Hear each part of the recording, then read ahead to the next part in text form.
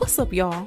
It's your girl, Cornelia, back with another episode of Black News, a podcast where we break down current events, hot topics, and local stories involving Black people. Now let's get into it.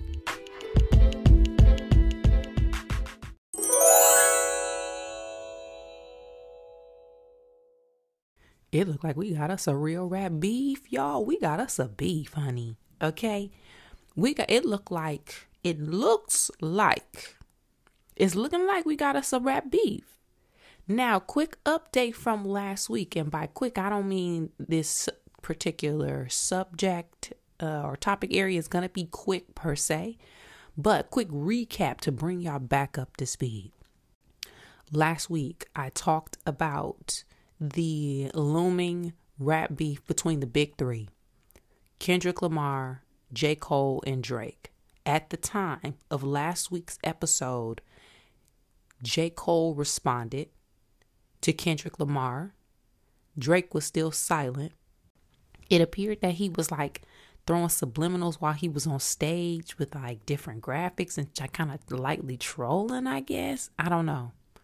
But then after J. Cole responded and saw the outcry and people's responses, he then switched gears, discussed how this whole ordeal was it was different from who he was at the present moment. It was messing up his peace. He apologized to Kendrick Lamar, opened up the conversation with Kendrick to say, listen, if you want to jab back at me, do what you got to do, my brother.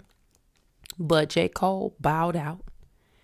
At that moment, Drake still hadn't said a word. Well, fast forward to this week. Out of nowhere, and maybe it caught me out of nowhere because like I've been mentioning, I don't know what be going on with the rap boys and the rap girls no more. If it ain't on social media where I can quickly grasp like the details, if it's going to require me to have some backstories and have listened to the last 10 albums of somebody and have listened for the subliminals and watch and follow them on Instagram and be in their stories and do all this, and I ain't got time for all of that. Okay. If it ain't straight to the point and people calling people out by name, I do not know about it. So all of a sudden, Rick Ross dropped a diss song. Now, maybe I'm missing a couple steps, but from where I'm standing, I was minding my business. We, the rap connoisseurs, we the casual listeners, we just the people, the aunties and the uncle, whoever, we just minding our business. And all of a sudden, Rick Ross responded with a pretty decent diss song, might I add. Now, if this is out of order, correct me if I'm wrong, but I believe Rick Ross dropped his first. Again, it was pretty solid. It was a pretty solid run at it.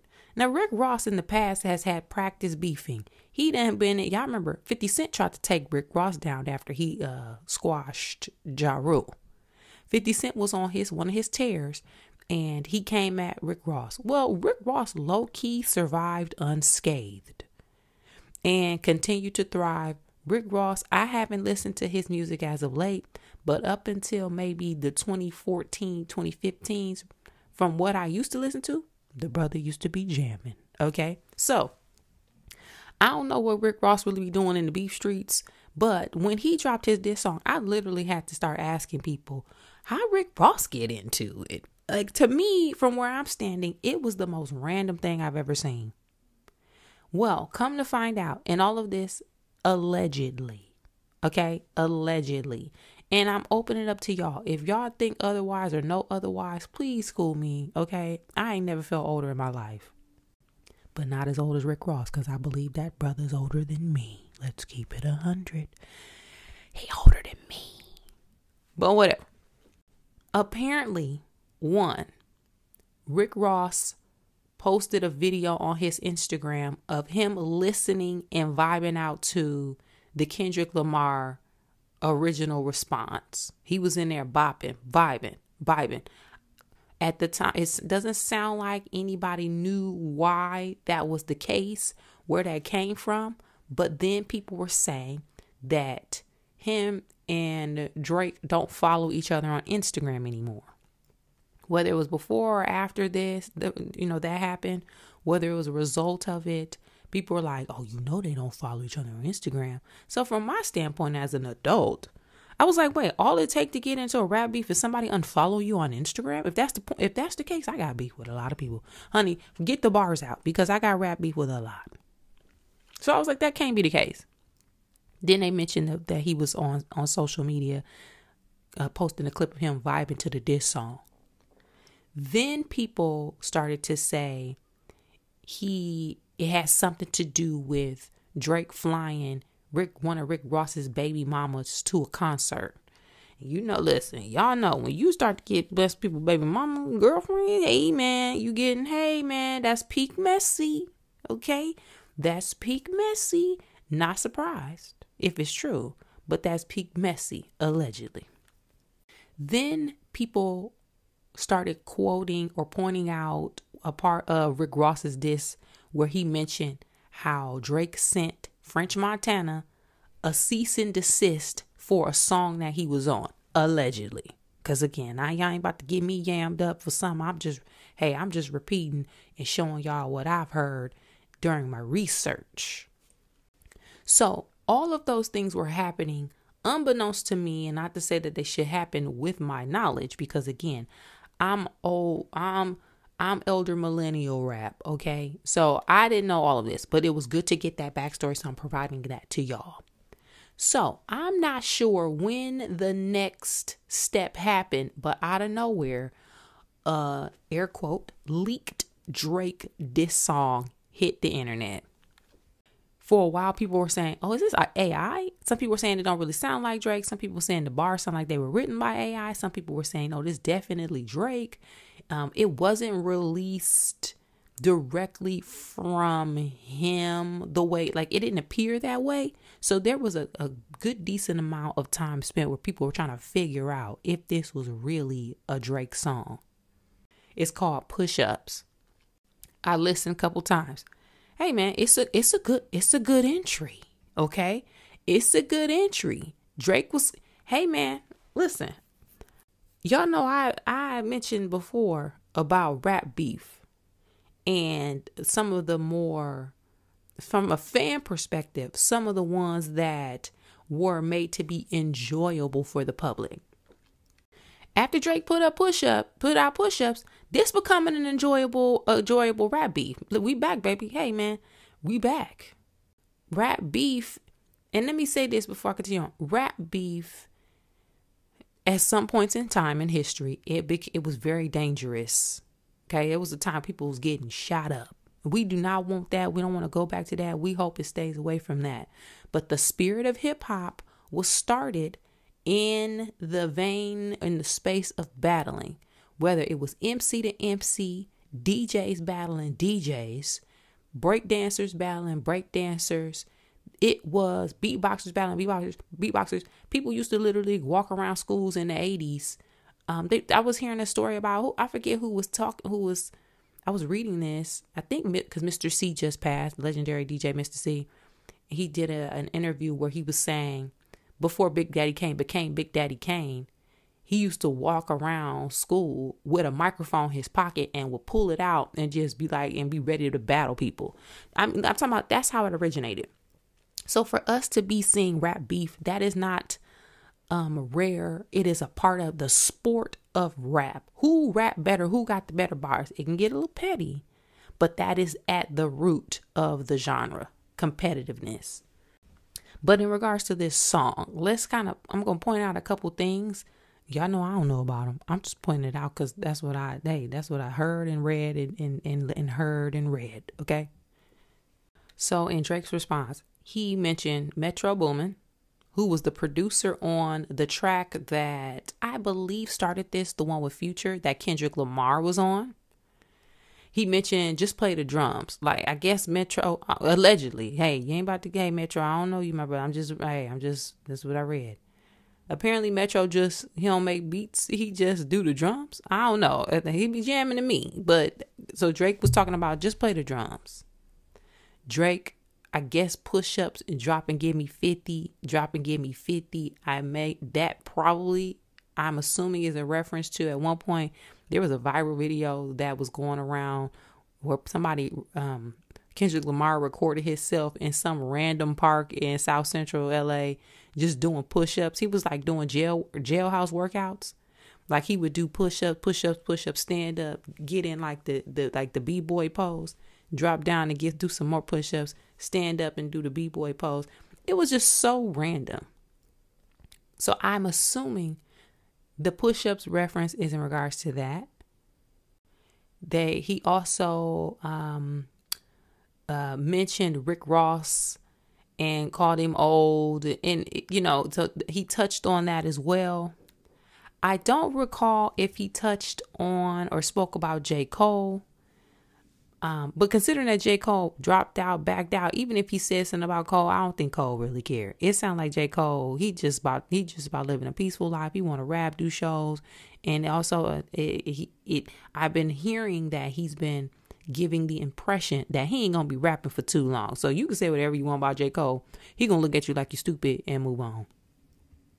There were other references, but it sounded like the ball has been now thrown back into Kendrick Lamar's court, asterisk Rick Ross, because we still have yet to hear from Kendrick Lamar. Now, what do I think is going to happen?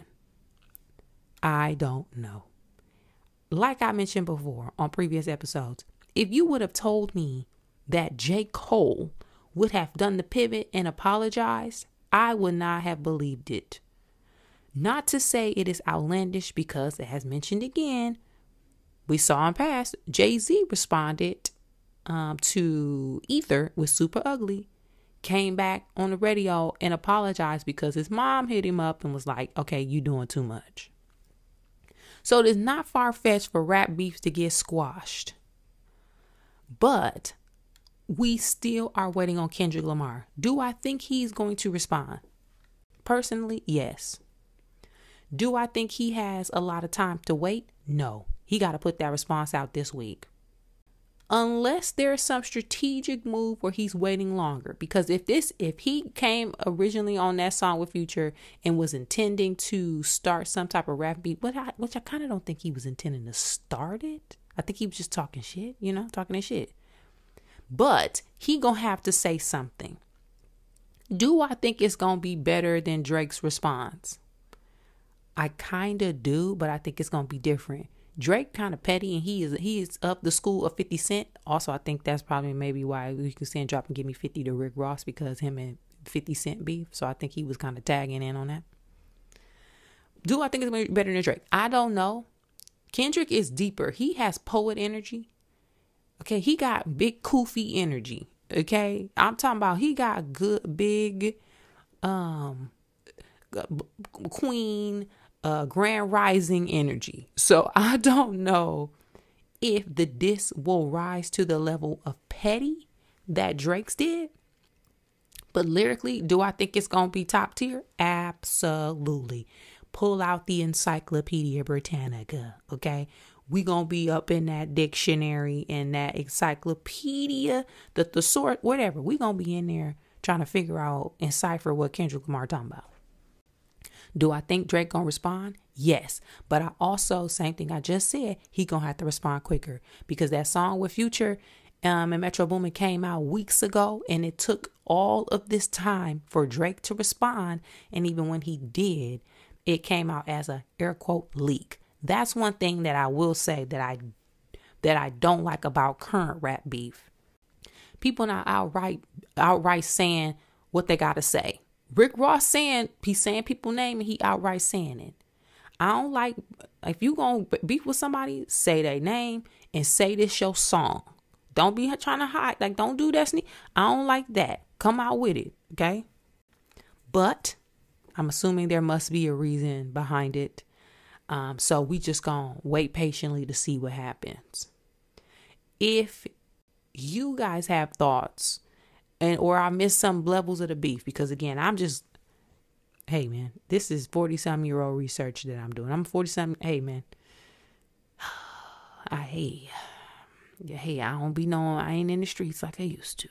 But If you know or have heard otherwise, let me know, and I'm going to come back and share it with the Black News listeners. So hit me up and let me know your thoughts about this particular rap beef now that we have an actual beef. Who you think is up so far?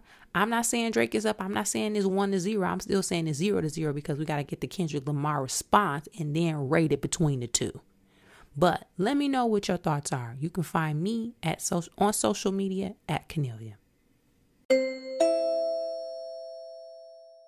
This week was the very anticipated WNBA draft. Shout out to the 2024 draft class for the WNBA. People's looking forward to this. And y'all know it's because women's basketball is on a steady climb of increased interest, increased engagement, all of that. It's just a lot of conversation happening around women's basketball, and I love it, okay? As someone who was a fan of the sport, not as much as I used to be, but I'm still a fan of basketball, and as somebody who played basketball through the end of 9th grade and sucked at it, okay? Because one thing you ain't gonna ever hear me act like is that I was good at basketball. I looked hard in my outfit, okay? I looked hard in my jersey. One thing I'm gonna be able to do, I'm gonna be able to pull the look off. But your girl was trash. But as someone who's played the sport at a very, very, very, very, very junior level, I respect the game. And I'm excited for this draft class, particularly our girl Angel Reese. She was drafted this year. Angel went number 7 to the Chicago Sky. Our girl Camila Cardoso, she went number 3 to the Chicago Sky. So both of them, who were competitors against each other in the past, will be playing together, which were great pickups for Chicago, as well as other people who were drafted. Rakia Jackson, who played for Tennessee, she went to the Sparks, number 4. Aaliyah Edwards, who was a UConn player, she went number 6 to the Washington Mystics. Leela Lacan, I think that's how you pronounce her last name, went to the Connecticut Sun, and so on. As y'all know and expected, Caitlin Clark went number 1 to the Indiana Fever. So viewership in Indiana, the league altogether is it's going through the roof. We already know they were already advertising tickets for the Fever's first game. I believe, and I don't know if this is true, I think I just read this somewhere. I didn't do my fact checking. I believe that the team even moved the first game to a bigger arena to be able to seat more people because they expect that many more tickets being sold because of Caitlin Clark's being drafted there. And this was before she was even drafted.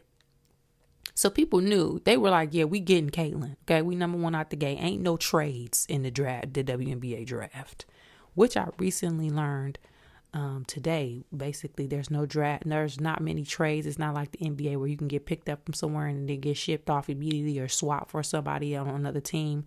There's just not enough teams to be able to do that. There aren't enough slots on the team. I read that a lot of people get cut every year because the number of available players doesn't match the number of slots or positions or, just like seats on the team. And because there aren't that many teams. So people are talking about there's an expansion in process for the WNBA. The Bay Area is going to get a team in the recent years. And then they were saying that maybe 2 or 3 more teams are going to pop up over the next few years. So hopefully so, because the draft for WNBA was only 3 rounds. And if I'm not mistaken, there are only 36 people who get drafted every year. Only 36, which is crazy. But the main point that I kind of want to touch on, the WNBA salaries leaked. The rookie contracts came out today. And, it's 2 sides to this. One, don't nobody want their business out there. So you spreading my salary, I don't really like it. But it's sports. We know everybody's salary in sports. But 2, a part of me is still not believing this. Now, I couldn't find Angel Reese's because it's Black news, and we're going to talk about our girl, the Black people. But I did find Caitlin Clark in comparison, and Angel's is slightly under Caitlin Clark's contract. Caitlin, her rookie contract, 4 years, $338,056. In 2024, this is just WNBA money. This ain't endorsements or anything. She's expected to make her first year $76,535. And in her last year, the 4-year rookie contract, which is an option, she's expected to make $97,582. Are y'all serious? Are you kidding me? Now, granted, I believe it's only 40 games, and I think it's like they play in the summer, so it's not a long season like the NBA. But what? I understand that the WNBA doesn't bring in as much money as the NBA. I think I read that the NBA is still financially backing and keeping the WNBA going. And I want to remind y'all too, I know the NBA looks like what it looks like now, but if you do your research and you recall history, the NBA wasn't even popping like that. The games was delayed. They wasn't playing them live. The NBA didn't really get popping until Michael Jordan started promoting and going overseas and building the NBA brand. So I want us to stop acting like the NBA came out the gate and was top dog in sports. It was not. It was not. So let's not forget that. But 70-something, y'all, I'm out here hooping my ass off. I done practiced. I've been in the gym since I was 5 years old. And I'm not talking about me. I'm talking about these hoopers, these girl hoopers. I had injury, shoulder work done, back hurt, getting elbowed to the face, the chest for 70-something thousand. That can't. It got to be a better way. It got to be somebody. There got to be some more money somewhere. It got to be some more money somewhere. I do not, y'all. I don't like that. If I'm playing and I'm a world-class player and I am the best, one of the best in the world, I would expect to be able to make more than somebody working a day job with a college degree and 4 years of work experience. I would just expect that these women will be making more than that. I cannot believe it. I can't believe it. I knew they wouldn't get paid a lot, but I can't believe it. That's crazy to me. Which again is why women's basketball players have historically all gone overseas between seasons. Y'all think Brittany Griner wasn't just in Russia because she liked Russia. She was in Russia because she needed to get that money. Because overseas, they don't play about them contracts. They're going to give you your paper. Depending on where you at and who you are, you making that bag. So a lot of them go over there because, yes, they would rather probably be in the States with their family and friends and stay here and be able to just have one source of income. But they got to keep hustling, and then they play a whole nother season in different countries. So it got to be something. We got to find a better way. I don't know.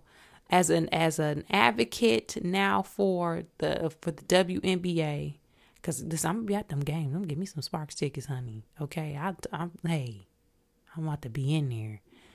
As an advocate, I'm going to lend my voice to the movement to make sure that women athletes are better compensated, because I don't like what I saw. Now, on the other side, is it wrong again to be telling people this?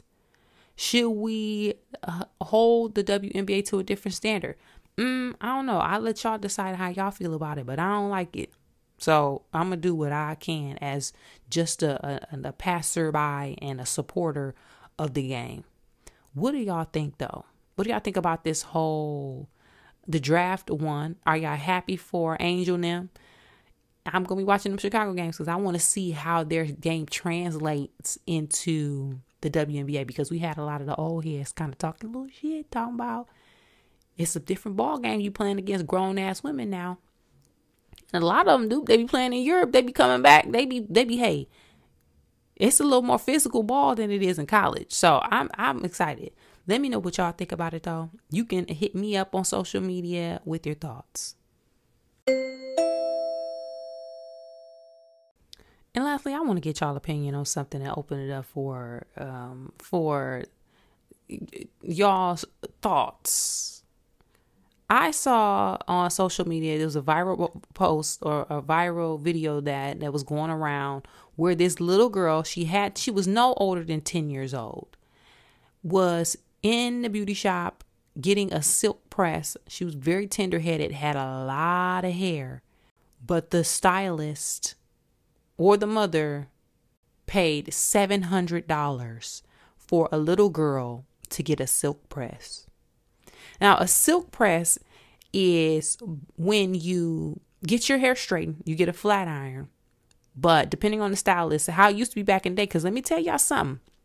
When I was getting my hair done in Hampton, Virginia, and when I was in college in 2003 and 4, my stylist over at Fireworks off of Mercury Boulevard, she was giving me that silk press back in 03 and 04. And baby, that silk press didn't run me no more with the wash, set, blowout, flat, all of that. $40 max. That's pushing it. I'm being generous with the $40. Okay. Silk, we've been getting silk presses since the early 2000s. Since the 99 and the 2000. So I don't know how the new silk press became this expensive, but $700 for a child's hair. How much are y'all willing to spend on y'all baby's hair?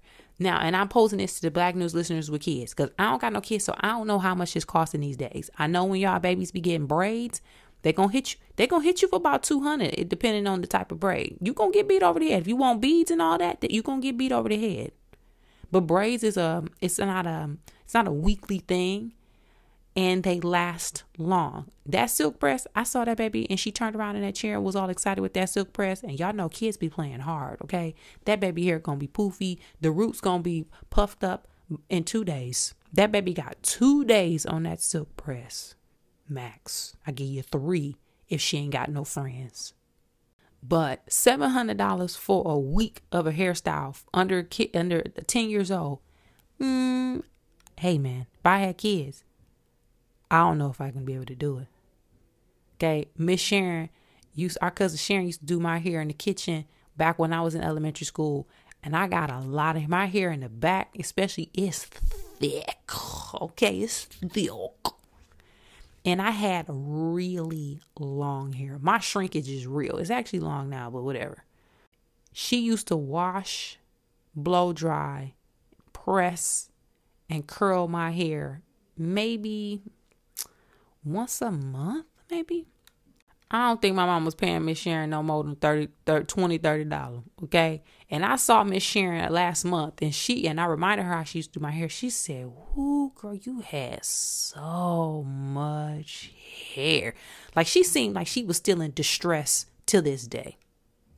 But I wasn't paying $700, and I can tell you right now, Kenny and Ophelia wouldn't have been able to do it, okay? I would have been out here with Dookie braids. Had those two. But whatever. What do y'all think, and what is the most y'all would spend on y'all baby's hair? As a childless woman, if somebody hit me up and was like, "Can you give me a couple dollars for my baby hair?" And they said, and it was not braids, and they said it was anything more than $75, hey, I'm going to ask questions. I may not have it. If it's braids, I can kick you a couple more dollars. So that's what for a non-braided style, 75 and under. But I don't know. I'm out here. I don't know. Let me know. What do y'all think is too much to spend on a baby's hair? And by baby, I mean like under 10 years old. What's the max amount that you spend? Let me know. I'm anxious to hear what y'all say about it. Y'all can find me at social media. Y'all can find me on social media at Cornelia.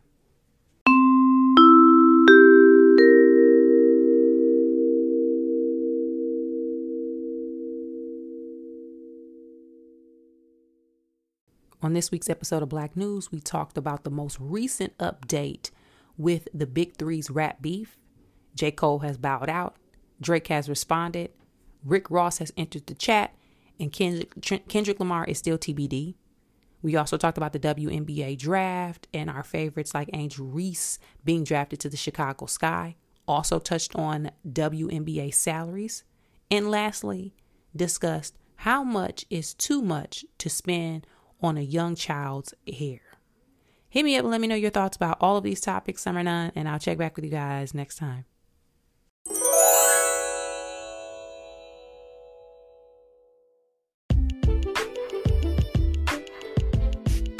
That's it for this week's episode of Black News, y'all. Thanks again for supporting the podcast by sharing, liking, subscribing, and rating 5 stars on your favorite podcast app. To find more information about me, you can check me out at Kennelia on social media, as well as on my website, which is kennelia.com.